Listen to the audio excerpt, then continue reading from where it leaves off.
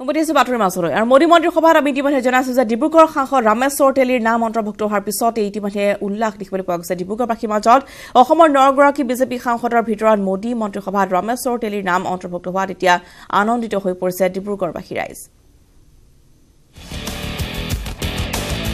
তুলিয়াজানৰ পৰা দিল্লীৰ দৰবাৰলৈ ৰামেশ্বৰ তেলী টিম মোদী টুটত নটত অন্তৰ্ভুক্ত ৰামেশ্বৰ তেলীৰ নাম মন্ত্ৰীসভাত নাম অন্তৰ্ভুক্তিৰ পিছতে ডিব্ৰুগড়ত উল্লাস ক্ৰমাগত দ্বিতীয়বাৰলৈ পৱন সিং খাটৰক ঘটুৱাই ডিব্ৰুগড়ৰ পৰা লোকসভালৈ নিৰ্বাচিত হোৱা ৰামেশ্বৰ তেলীৰ নাম অন্তৰ্ভুক্ত হৈছে মোদী মন্ত্ৰীসভাত মন্ত্ৰীত্ব লাভ কৰা পুত্ৰক দুলিয়াজান টিফিঙৰ ঘৰৰ পৰাই আশীৰ্বাদ দিলে মাতৃয়ে ইমান মেহনত কৰিছে ইমান খটিছে ৰাতে দিনে কোনটো দিন কোনটো ৰাতি চিনি নাপায় এনেকৈ কাম কৰিছে সেইকাৰণে আৰু মনত আছিল এটা আশা হ'ব বুলি হ'ল আজি বহুত ভাল লাগিছে তাৰ আশীৰ্বাদ কৰিছোঁ মই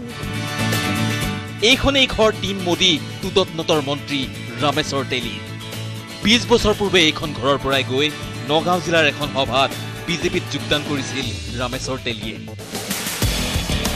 সেইদিন ধৰি পিছলৈ ঘূৰি চাবলগীয়া হোৱা নাই যুৱ নেতাগৰাকীয়ে প্ৰথমবাৰ বিধায়ক হৈছে 26 বছৰ বয়সত এবাৰ নহয় দুলিয়াজান সমষ্টিৰ পৰা দুবাৰ বিধায়ক হোৱাৰ পিছত ডিব্ৰুগড়ৰ পৰা ক্ৰমাগত দ্বিতীয়বাৰৰ বাবে সাংসদ হৈছে ৰামেশ্বৰ তেলী কিন্তু তাৰ পিছতো নাই কোনো গৰ্ব অথবা অহংকাৰ সকলোৰে লগত সহজে মিলি যাব পৰা গুণৰ বাবে ৰামেশ্বৰ তেলীয়ে আদায় কৰি লৈছে ৰাইজৰ মৰম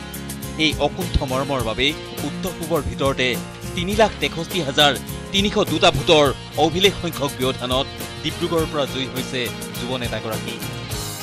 সেই বিপুল জয়ৰ প্ৰতিদান হিচাপে যুৱ নেতাই পালে মন্ত্ৰিত্বৰ উপহাৰ এই খবৰ বিয়পি পৰাৰ লগে লগে আনন্দত উটি গৈছে ডিব্ৰুগড়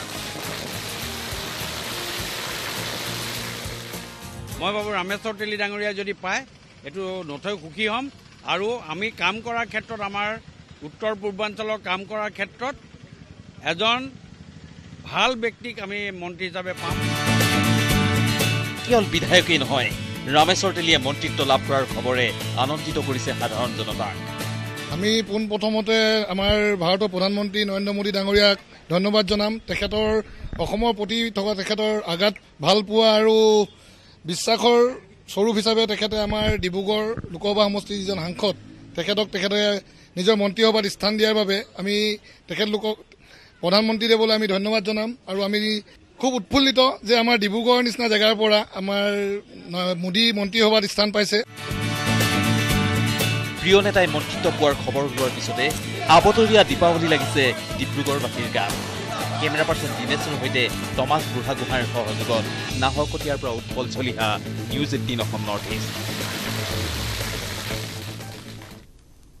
নৰেন্দ্ৰ মোদীয়ে পুনৰ প্ৰধানমন্ত্ৰী ৰূপে শপত লোৱাৰ পিছতে দেশজুৰি বিজেপি কৰ্মী সমৰ্থকৰ আনন্দ উল্লাস মোদীৰ দ্বিতীয় ইনিংছ আৰম্ভ হোৱাৰ লগে লগে ঠায়ে ঠায়ে ফটকা ফুটাই আনন্দ প্ৰকাশ কৰিলে বিজেপি কৰ্মী সমৰ্থকসকলে এফালে নৰেন্দ্ৰ মোদীৰ শপত গ্ৰহণ আনফালে বিজেপি কৰ্মী সমৰ্থকৰ মাজতে উল্লাস আৰু সকলোৱে এনেদৰে ঠায়ে ঠায়ে ফটকা ফুটাই আনন্দ প্ৰকাশ কৰিলে গীত মাত গাই এনেদৰে নৃত্যতো মগন হ'ল অগণন তেওঁৰ অনুৰাগী তথা সমৰ্থক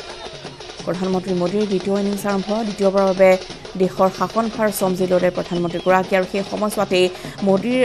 এই যিসকল